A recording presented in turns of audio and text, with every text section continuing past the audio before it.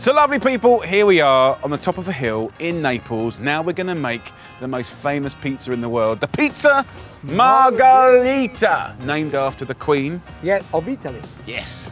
This Moorish Margherita boasts sweet tomatoes, creamy mozzarella and fragrant basil. Believe me, this could be the best pizza you ever make. Every amazing pizza starts life with an incredible dough. So 1 litre of water goes in, not freezing, not warm, from the tap cold.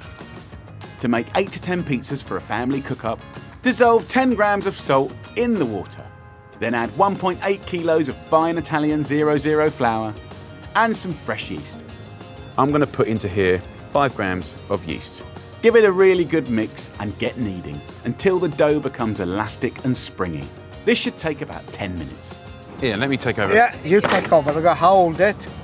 Thank God for that. Yeah, it's stronger than me. You've got to help the old man, do you know what I mean?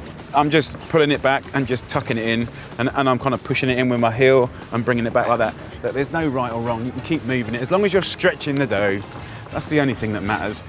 Look at that. So, a lovely dough. Let your dough relax for about an hour, then simply divide it into 10 equal pieces, around about the size of a cricket ball. You can see how alive this dough is, because as soon as I put it down, see how it moves, right? And that's just the elasticity of the gluten, because we've worked it.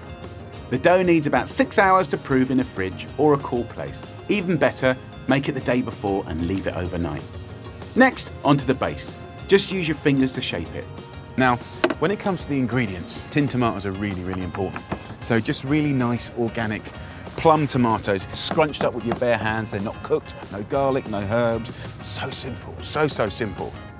We're gonna go 4 tablespoons, specifically, of the fantastic tomatoes. Wow. A little bit of salt goes on top of the tomato. And then Gennaro's gonna add 80 grams of cow's mozzarella. So the buffalo mozzarella is beautiful, but it's too wet for the classic Margherita. Yes, it is. And then on top of that, we'll put 5 or 6 beautiful leaves of torn basil. Then a little Parmigiano Reggiano. And then a nice little drizzle of extra virgin olive oil. Over it goes, look at that. Slide it onto a floured board, jiggle it about to stop it sticking, and get it into the oven. If you're cooking in a normal oven at home, add it to a floured baking tray or pizza stone at the bottom of the oven. This is about 400 degrees Celsius, right? So at home, you'll probably only get to 260 degrees. So it will take about 7 minutes at home, about 3.5 minutes here. Ah, look at that. There you go, my friend. Pizza Margherita, delicious flavour. That cheese is delicious. The tomatoes are so sweet.